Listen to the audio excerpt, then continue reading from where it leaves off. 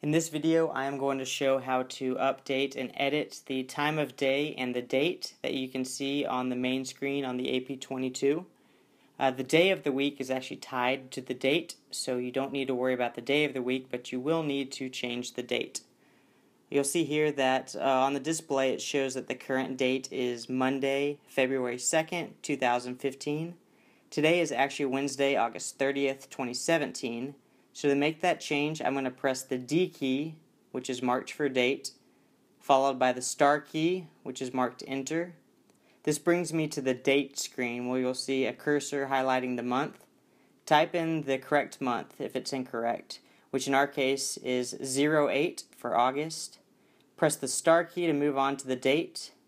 We'll press 30 for the 30th, followed by the star key, and finally 17 for 2017, and then press star. The screen will save and return to the main screen where you should see the correct day and date. To change the time on the time switch, press the 3 key and then the star enter key.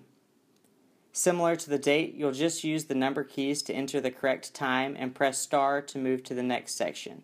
So to set the time to 2:15 p.m., I'm going to press 02 star, 15 star, and then the number 2 will serve for PM.